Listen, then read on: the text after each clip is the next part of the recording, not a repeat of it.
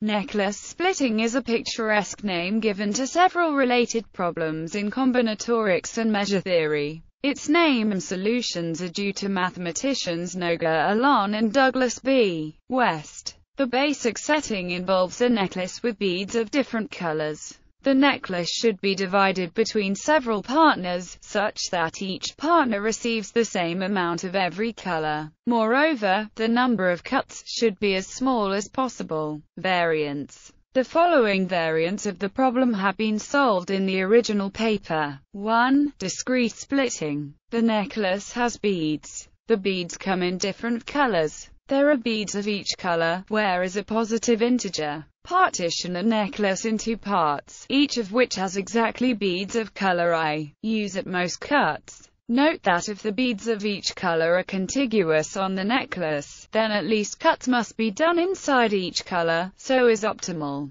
2. Continuous splitting. The necklace is the real interval. Each point of the interval is colored in one of different colors. For every color, the set of points colored by is Lebesgue measurable and has length, whereas a non-negative real number. Partition the interval to parts, such that in each part, the total length of color is exactly. Use at most cuts. 3. Measure splitting. The necklace is a real interval. There are different measures on the interval, all absolutely continuous with respect to length. The measure of the entire necklace, according to measure, is. Partition the interval to parts, such that the measure of each part, according to measure, is exactly. Use at most cuts. This is a generalization of the Hobby-Rice theorem, and it is used to get an exact division of a cake. Each problem can be solved by the next problem. Discrete splitting can be solved by continuous splitting, since a discrete necklace can be converted to a coloring of the real interval in which each interval of length 1 is colored by the color of the corresponding bead. In case the continuous splitting tries to cut inside beads, the cuts can be slid gradually such that they are made only between beads. Continuous splitting can be solved by measure splitting, since the coloring of an interval in colors can be converted to a set measures,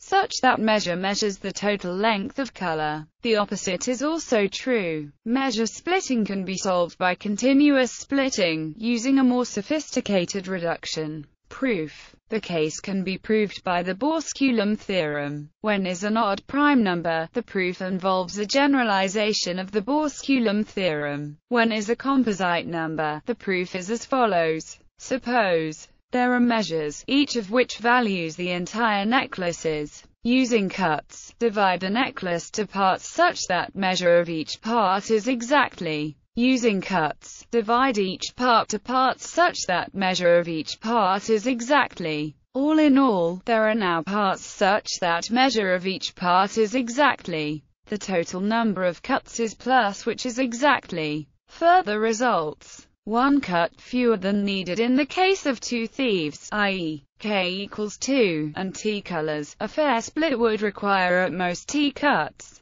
If, however, only t-1 cuts are available, Hungarian mathematician Gabor Simonyi shows that the two thieves can achieve an almost fair division in the following sense. If the necklace is arranged so that no t-split is possible, then for any two subsets d1 and d2 of 1, 2, t, not both empty, such that a split exists such that if color, then partition 1 has more beads of color I than partition 2. If color, then partition 2 has more beads of color I than partition 1. If color I is in neither partition, both partitions have equally many beads of color I, i.e., if the thieves have preferences in the form of two preference sets d1 and d2, not both empty. There exists a split so that thief 1 gets more beads of types in his preference set D1 than thief 2. Thief 2 gets more beads of types in her preference set D2 than thief 1, and the rest are equal.